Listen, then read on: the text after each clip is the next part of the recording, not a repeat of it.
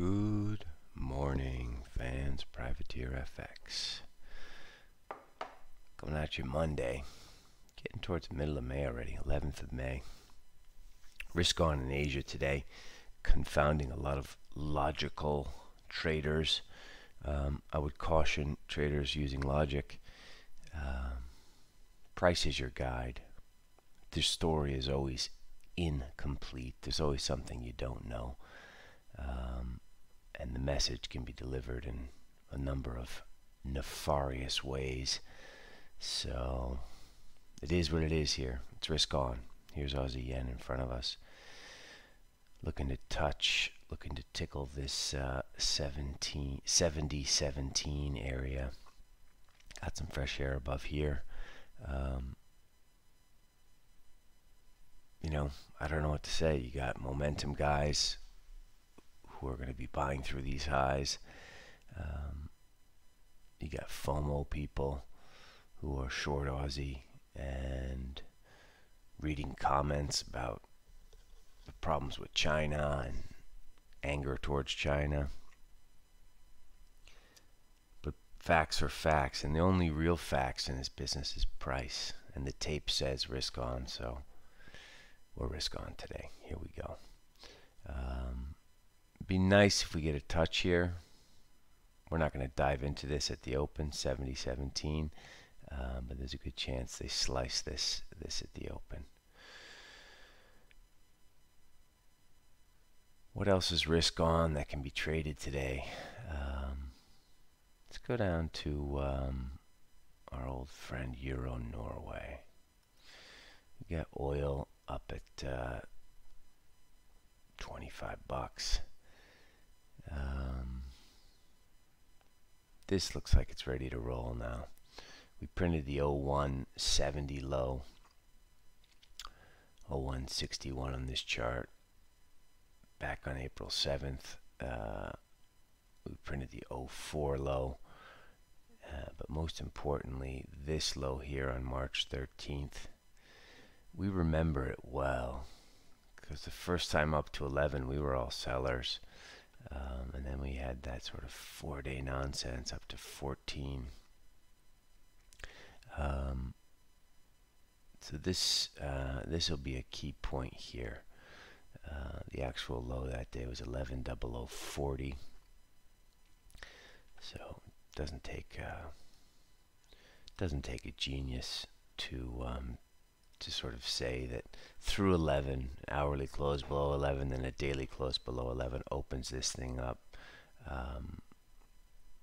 for a move down towards 10.50.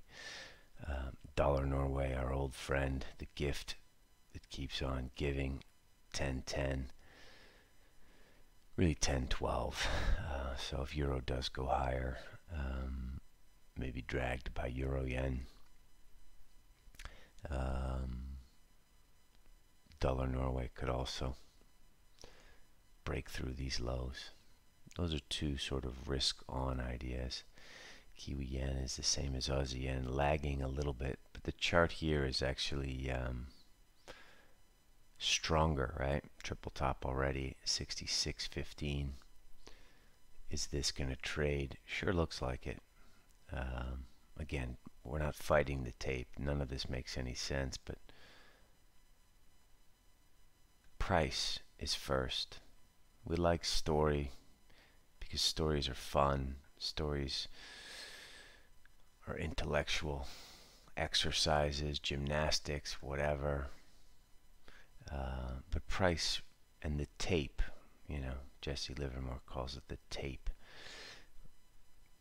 Jesse hung himself in a coat closet, so we don't really want to use him as an example, but it's just price, right? Price doesn't lie. There's many little metaphors you can use.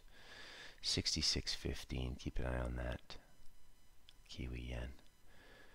Dollars are, this is probably the last vehicle I would ever use for risk on, just because South Africa, the story is so bad. It's shocking. But that said, you see it's the same kind of setup. This is sort of an upside down Aussie yen, upside down Kiwi yen.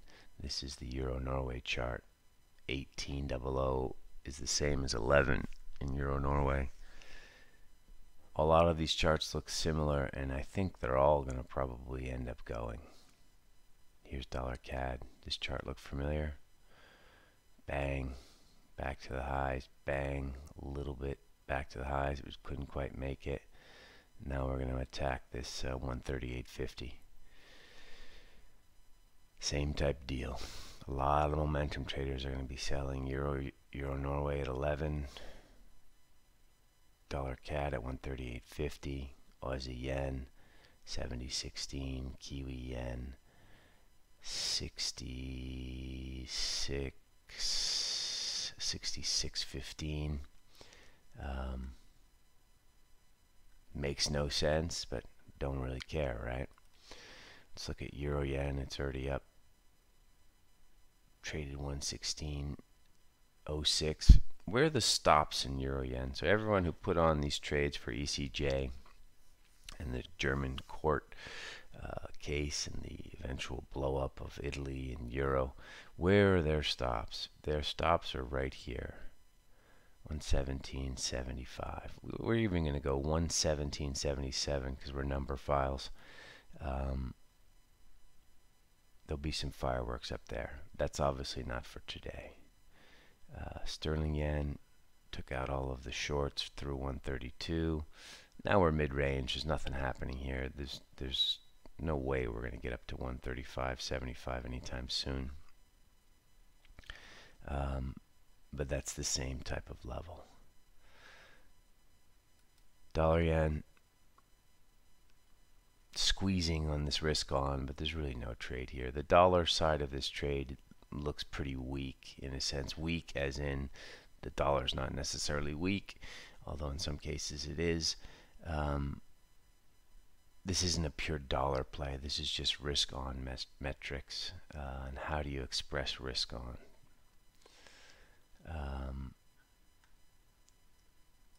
And then obviously you have your ES. 67 was the weekly high 2 weeks ago.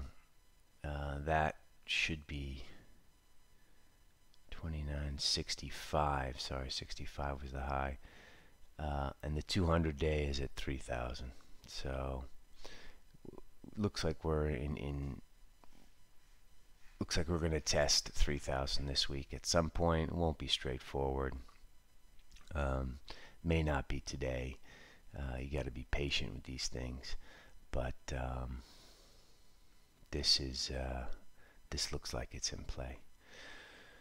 One last thing, let's take a look at Bitcoin. We saw, PTJ, Paul Tudor Jones, talking up Bitcoin over the weekend. He's obviously the Michael Jordan of this business for a lot of guys. Certainly here at Privateer, we recognize this guy and what he's done over 30 years to be sort of the equivalent of Muhammad Ali, Michael Jordan type career. There's some irony, of course, that Bitcoin drops 20% as soon as he says he's using it as an inflation hedge. But let's just chalk this up to weekend Bitcoin, which is basically what it is. The CME is closed. The CME is max long Bitcoin. There's going to be like blood at the open today. Although, the Bitcoin futures are open, but there's blood today. But I think you can pick Bitcoin up somewhere between sort of 8,500 and 6,500. So yeah, I'm giving you a 20% window here. It's very much like gold. Sickeningly hard to manage these positions. So probably keep it small. What we've done is we treat it like an asset now. We don't actually trade it anymore. We treat it like a tech stock. So that makes it a little bit more. It's kind of like trading AMD, where 3 times a year there's a 20% move. But you have confidence in your directionality. It's kind of like trading Tesla. In fact, Tesla is a better example because there are tons of haters in Bitcoin, tons of lovers in Bitcoin, and then there's tons of all. So, you know, for those of us who have traded Tesla, and of course we have, not seriously, but we screwed around with it a few times. This is the type of position, and this is the type of position sizing that you're looking at. You know, maybe one CME contract is your size, right? Sort of 40,000 notional. Maybe 3 contracts is your size, 120,000 notional. You don't really want to put on 100 coins, you know, depending on what your backstop is, but you want to keep it small enough where you can handle the volatility, is what I'm trying to say, in a very clumsy way. Anyway, today we're watching all of these risk on metrics. We'll be short dollar CAD, we'll be short Euro Norway, we'll be watching this Aussie yen and Kiwi yen topside. We will not trade the dollar ZAR, but we'll just be watching it as a spectator. There will be stops below 18 there. ES, we won't be trading alongside, but we'll be watching it to help confirm story. Good luck out there, people. Talk to you tomorrow. Ciao.